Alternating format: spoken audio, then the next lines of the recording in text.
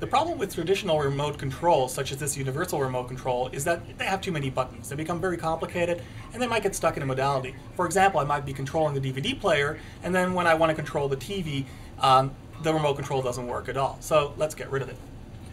We might use a mouse, but the problem with the mouse is I need a surface to move it on, and I also need to specify some kind of directionality. What is it controlling? So let's get rid of it. Instead, we're using a single button remote control, and we're using our eyes to specify where that single button goes to. What we see here is an attentive display with a number of LEDs associated with panes of content in the display.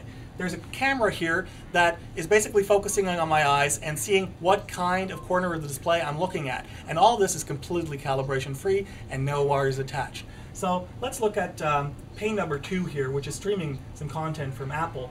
Now, if I click the remote here, it'll simply blow up that pane, and I have a TV that's just focused on that content. Click again, and it's back.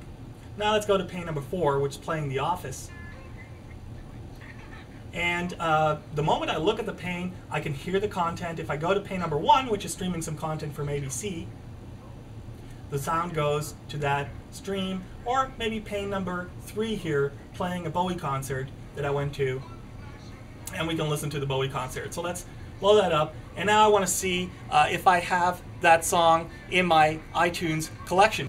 So let's see what I have here. So the moment the speaker sees me looking at it, it'll show me what's currently on the iTunes list, and currently the song is under pressure. So let's forward to the next song here, and then hit play, because that's Life on Mars. And now I get the recorded version.